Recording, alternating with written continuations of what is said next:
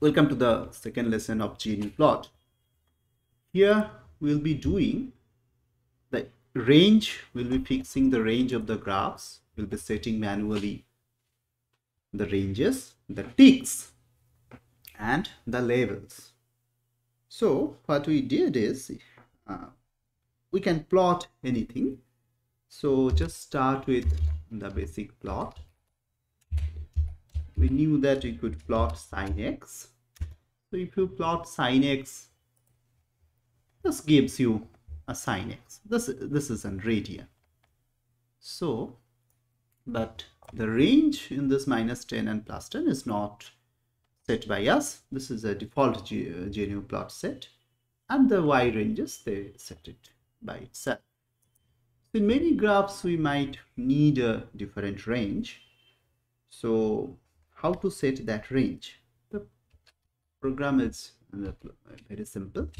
Set x range. Let's took it manually. So this is -3 to -8 to 8. So I can set x range like this. So now say plot x sin x with this range. I have taught you that we can make it a LW4. This is a line width 4. Okay. So this is good. This is great. This is x sin x. The y ranges is set by itself. It's a manual. So you can change. So then I say I will set my y range as -10 to +10. So set y range -10 to +10. This thing should be obvious to you. Let's set y range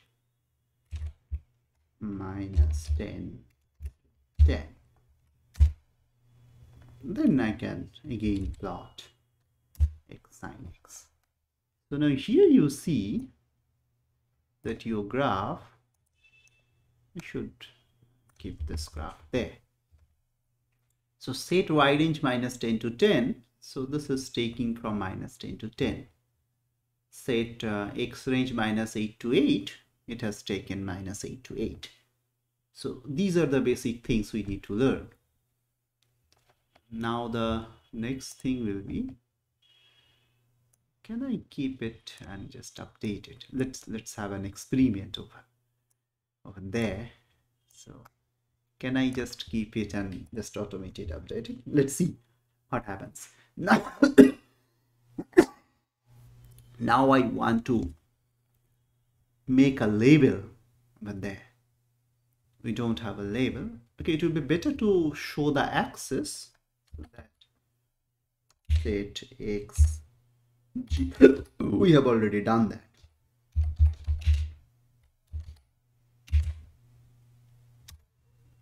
Set y0 axis LW4. Then again I make a plot. Okay, that's updating itself. That's fantastic. That's fantastic. Now I want to make a label. You can have a replot also. After we given that plot and make some changes in the instruction, I think replot will also work. I have some space over here, isn't it? I do. No, I just some padding should be there.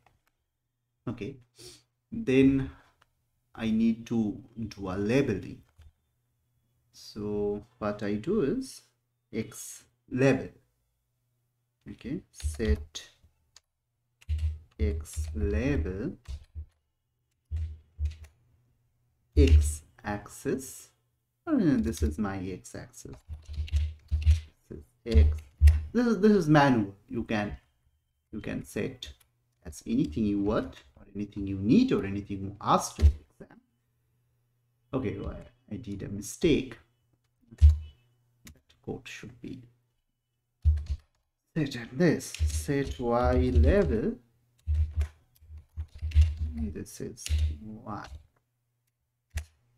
or it's better to write x sin x. Okay, so x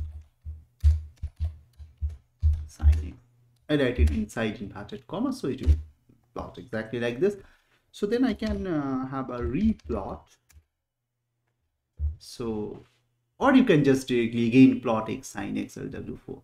So after I get replot, you are able to see that this this x axis has been plotted with this is x and this is x star sin x. I can increase the font of that level also. So I think I forgot that. Okay, let's have a try. So set x level x sin x. Yes, font blank comma size 20. Will it work? If this works, then it's fine. No, it is not. Is it size will work? No.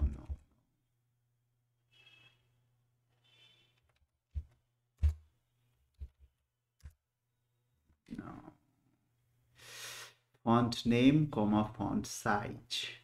Okay, I think if I make a font, then empty comma and size 20. No. Font name comma font size. Okay, finally.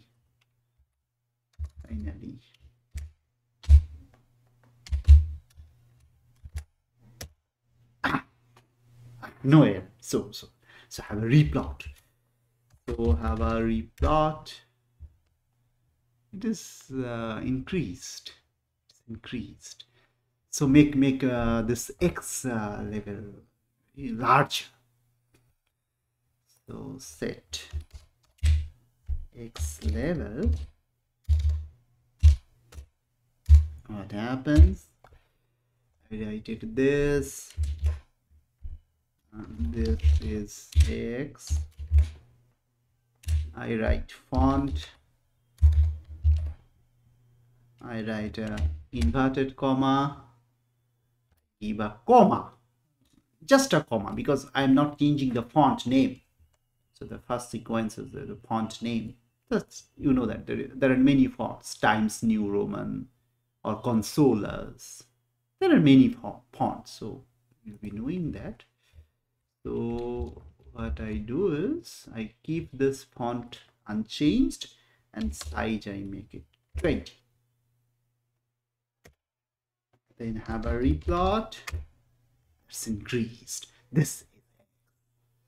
So what we have learned is how to change your x range, how to change your y range, how to give this a level, how to give that a level, how to change the font of that level. Size is the most important for me right now. Now the thing is the tics, finally the tics. See here in the y, I have -10, 5, 0, 5, 10. They are selected automatically by the GNUPLOT program. And here in your x, the tics is apart by two numbers, -8, -6, -4, -2, 0, 2, 4, 6, 8.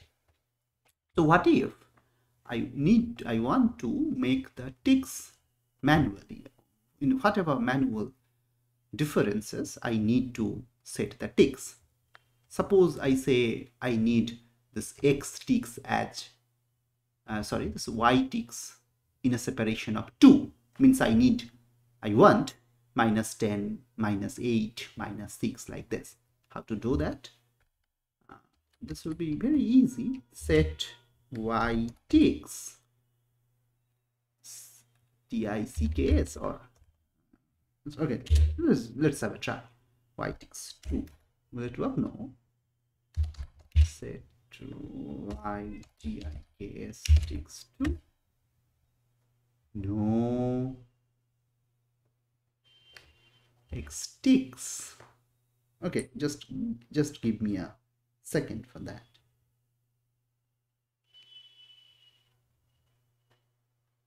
tics only. So set y tics to, okay, that's fine. So what happens after I set this y tics to, this changes. Okay, I need to replot. See, this changes. -10, 8, 6, -4, 2. So why not make a change in x? Set x tics 1. So after I set the x tics 1 to -8, -7, -6, set it, maybe a replot. This changes. Every time you're doing a replot, you can just use the same plot x sin x. But once I use the proper function, I can just make a replot. This thing changes. So this is the last of this. I think I can change the size of the tics. Let's do it finally. If I make a little bit bolder, a little bit larger. So set x tics 1. Can I use the same thing? Font, comma 12. Can I? Okay, I could replot. This becomes a little bit larger. If I can make this y. At every time you are getting a confusion, you just make a pause in the video, rewatch it, go a little bit back. I think you can, you know how to make this this video pause, or this video just back a little bit, a few seconds. Okay, set this is the final thing.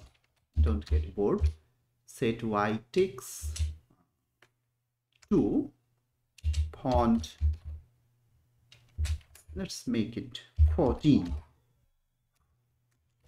Invited comma, then adjust comma, then 14. Then make a replot. This increases. Okay. So friends, that's it for this lesson. I'll be talking much more in the next lesson. Bye bye.